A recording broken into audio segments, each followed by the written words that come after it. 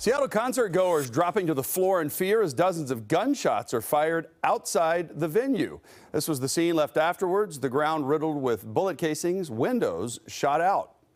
It's leaving people with a lot of questions about security and crime in the city. The shooting outside that Seattle concert venue happening just days before Mayor Bruce Harrell and Interim Police Chief Diaz shared details of their new recruitment strategy to hire much-needed officers. We have team coverage now. Matt Markovich has the details on the recruitment plans. But first, we go to Steve Kiggins in the Central District. What we know about this shooting. Steve. Yeah, David and Hannah, the folks we talked to tell us the show this past weekend at Washington Hall was open to all ages. And they tell us, look, everything seemed to be going fine until all of a sudden there was a deafening haze of bullets.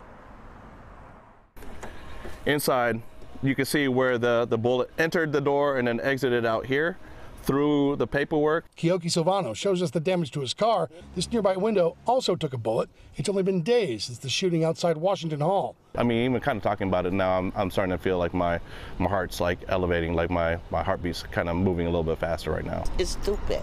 I think it's really stupid. Sandra Gordon says her apartment, which faces Washington Hall, somehow wasn't hit. They're teenagers, but they can go away for life.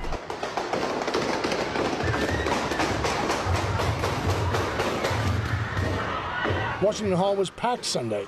In the cell phone video, you can hear the gunfire and then the panic.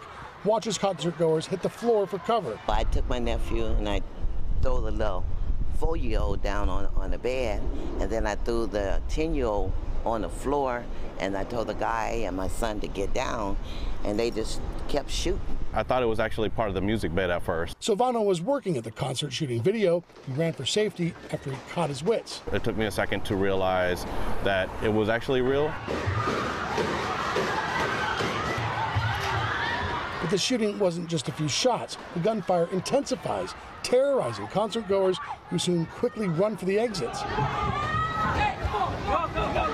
Lady in the building right above, she stood right in a window hollering at them when they were shooting and telling them to stop shooting. SPD says they arrived and found hundreds of people running in all directions and evidence pointing to a shooting in the hall's parking lot and up and down the block.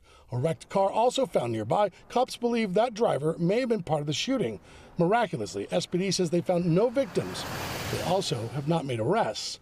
Silvano's job takes him to concerts. He hopes his nerves allow him to return for another job at Washington Hall this weekend. At the end of the day, I just want to go home, kiss my kids goodnight, and give my wife a hug and let her know I got home. And I didn't know if that was going to happen the other night.